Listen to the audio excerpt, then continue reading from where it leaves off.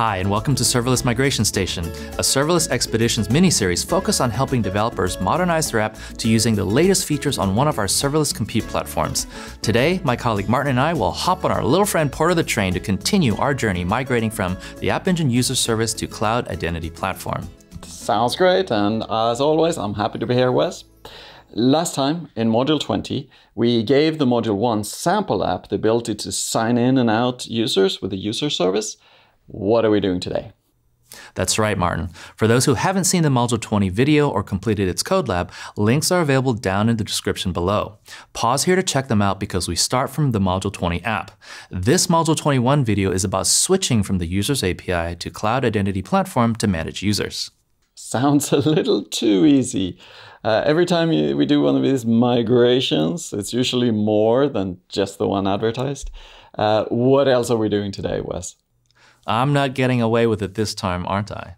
All right, we're repeating the Module 2 migration from App Engine NDB to Cloud NDB and upgrading to Python 3. Okay, that doesn't sound too bad, actually. Wait, I wasn't done yet. While it's true that there are no additional migrations, there's a little bit of extra work. The Users API has built-in support for App Engine admin users, but not Identity Platform, so we have to build that functionality so that it matches how the Users API works. What do you mean by admin users here? You mean giving people access to my cloud project? Because that sounds like a security issue. No. I meant admins of just your app, not your cloud project. An admin of your app doesn't mean they have elevated access in your project unless you give it to them. Say if they were also a developer of your app. Okay, that was good. I was just a bit confused about what admin meant here. Yeah, it's just an arbitrary title and could just mean such users have extra functionality in your app, but it's completely independent of whether they're admins of any of your cloud projects. We covered admins a little bit more in Module 20, so go back and check it out for more details. Got it. I suppose admin is an overloaded term, so thanks for that. Maybe we should come up with a new term. Now, back on topic. Since there's so much happening today, I don't want to focus on things we're already done, like the NDB migration. Can you point our viewers to where they can find out more about that migration? Understood. We'll stay focused on the Identity Platform migration, but keeping mention of NDB to a minimum. You can find out all about the Cloud NDB migration in the Module 2 video and code lab, which are linked below. Cool. Now, what does a migration to Identity Platform look like? It's quite different from the App Engine Users API, isn't it? Yep, it's different. Users is a purely App Engine solution, while Identity Platform is based on Firebase Auth, which has many features on its own, like support for email password and phone authentication, as well as federated identity provider integration and other features you see listed here. Down below, we'll link you to an overview page where you can learn more about Firebase Auth features. Federated identity provider integration. It's a mouthful, but it also sounds kind of interesting. What does it actually mean, Wes? Well, first, what if every app you make that has users requires you to build yet another email password authentication system? Crazy, right? And it's not even related to the services you're providing. So identity provider integration means that you can just use Firebase Auth as your authentication solution for all of your apps. It supports signing with email and password, phone, and email links. Furthermore, Firebase Auth supports federated identity providers so users can sign in with the ones listed here. Wait, does this mean that I no longer have to require all my users to have Gmail or Google accounts? That's right. Sign in with all those providers also comes with Firebase Auth, and there's a pretty nice UI component you can just drop into your code today. I am sold on Firebase Auth. It's very awesome. I'm wondering what else Identity Platform can do to make it even more amazing. Yeah, I know. It's hard to top Firebase Auth, right? Well, let's give it a try. So Identity Platform takes all that's available in Firebase Auth and adds a number of enterprise features to it, like multi-factor authentication, OIDC and SAML SSO support, multi-tenancy, 99.95% SLA, and more. Link below is a page that compares features of both products. I didn't think it was possible, but those are great additional features. Way more than you can get from App Engine's old user service. So how else is Identity Platform different from that old user service? Good question. Features aside, the biggest difference is where the authentication code is located. The user service runs in your App Engine app code. Code that lives on serverless platforms like App Engine or server-full platforms like GKE, or managed Kubernetes service, or plain old Compute Engine VMs is considered server-side. If the auth code lives there, that means there's going to be a round trip to the server for every sign-in and sign-out. Now contrast that with Identity Platform and Firebase Auth, where the authentication code is in the web page users see on screen. That's client-side because the computing logic is downloaded with the client HTML. Now that we know the difference, let's compare Module 20's sample app versus Module 21's. I think I understand now. It looks like the Module 20 app has to connect to App Engine to access the user service server-side for signing in and out with Google Sign-In. But the Module 21 app uses the Identity Platform code embedded in my client-side HTML and JavaScript. So it doesn't call App Engine, the server, to do anything, right? Exactly. This means that our app is more correct because as a user, I shouldn't be triggering 2 visits when I hit at the app and then log in. And yep, it generally doesn't require calling the server. I didn't realize that. Yeah, it seems like calling server twice would be inefficient. And what do you mean when you said the auth process doesn't generally require hitting the server? Man, nothing escapes you, does it? Well, okay, if all we need to do is swap user off the client side, then we'd be done, right? However, as we mentioned earlier, we need to check whether a user who has just signed in is an admin or not, and that does require a quick ping to the server for a quick yes/no answer. Got it. Anything else to be aware of? Well, because we're using new cloud services, they have to be enabled first. Can't run any code without doing that. Yeah, that makes sense. So what are we enabling and how do we do it? The new services we're using are Cloud Data Store, Cloud Resource Manager, and Cloud Identity Platform. The first pair are APIs, so you can enable those from either the API Manager in the Cloud Console or from the command line using the gcloud services enable command. And what about Identity Platform? Isn't that the most important service to enable? That is the main migration we're doing today, after all. Yep, that's right. Identity Platform is a bit unique in that it's not enabled in the API Manager, but in the Cloud Marketplace. It's really more of a service than an API, and at this time, Marketplace services can only be enabled in the Cloud Console. That was a lot. Can you summarize this migration at a high level for everybody? Sure. We're migrating from the App Engine user service to Identity Platform, which is enabled in the Cloud Marketplace. Identity Platform has a few extra steps we'll cover during the migration, so stay tuned for that. To mimic the user's API's ability to recognize admin users, we need to enable and use the Cloud Resource Manager API.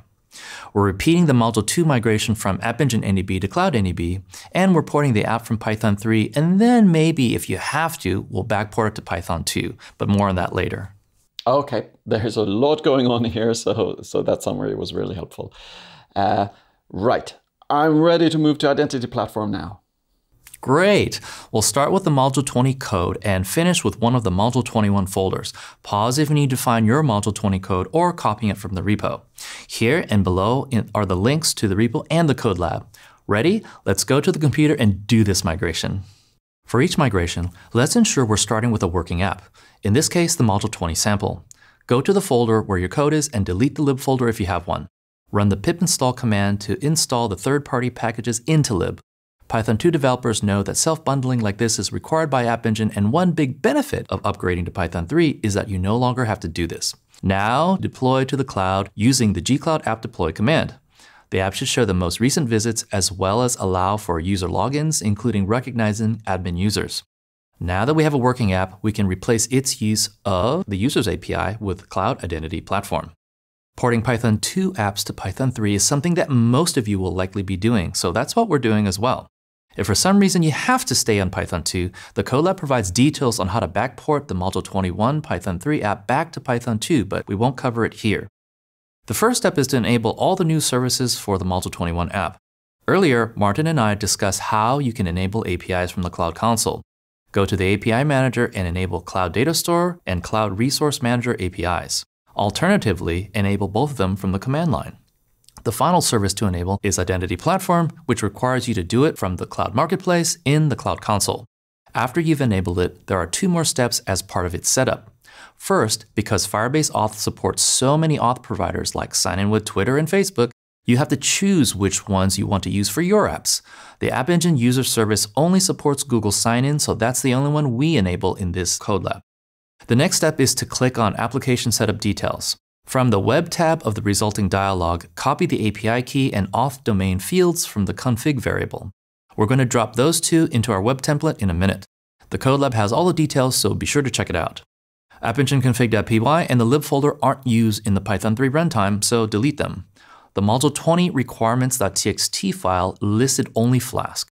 For additional third-party libraries required for module 21, we're going to add the Cloud Authentication Library, the Cloud NDB and Resource Manager client libraries, and also the Firebase Admin SDK.